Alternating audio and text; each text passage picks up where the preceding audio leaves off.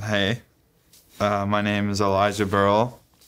I'm 24 years old and I'm from Santa Monica, California.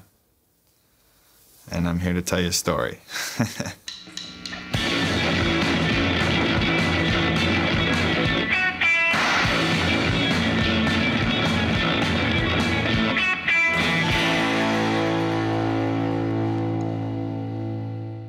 I was on a trip maybe about 5 or 6 years ago with the Girl and Chocolate family, and this whole trip was actually totally fucking psycho. I don't know.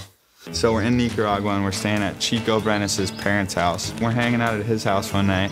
I was like, hey, I'm gonna go to the store, which was 2 blocks down the street. Chico was like, oh, I'll go with you guys just to make sure like everything's all good, you know? And I was like, all right. So we go to the store. Get 2 12-packs of Tonya, and I'm like walking out of the store, and all of a sudden there's like this big group of guys like sitting out in front of the store, and I was like, oh shit. And like I'm walking away, and they like, you can hear them behind you, like behind me, like kind of starting to follow us and like say stuff in Spanish. And then I just hear Chico go, run. And I fucking started booking it, dude. No second guessing, no hesitation, just 12 packs in hand, sprinting down this dirt road as fast as I can.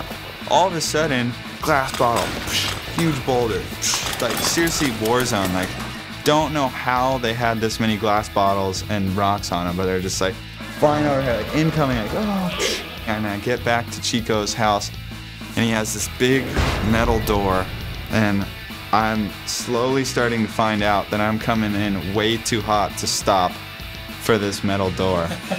Slammed into the metal door, like face first. And then so we make it in the door, and then we close the door right before the guys like were behind us, and they came running up. They're like talking shit through like the little mail slot, and then all of a sudden you just see Chico's uncle, who's like a bigger guy, like respected guy in Nicaragua. He comes out, opens his bedroom door, shotgun, tighty-whities, walks out, walks right past us like nothing's happening. Just opens the big metal door, kicks it open, and he just fires 3 shots in the air. And the kids scram, and then he just like walks back into his room and like closes the door and goes to bed. No word said. That night I went out into the street and I found one of the shotgun shells, and I wrote down on a little piece of paper what happened, and I put it like inside the shotgun shell, and I still got it, and I haven't taken it out yet.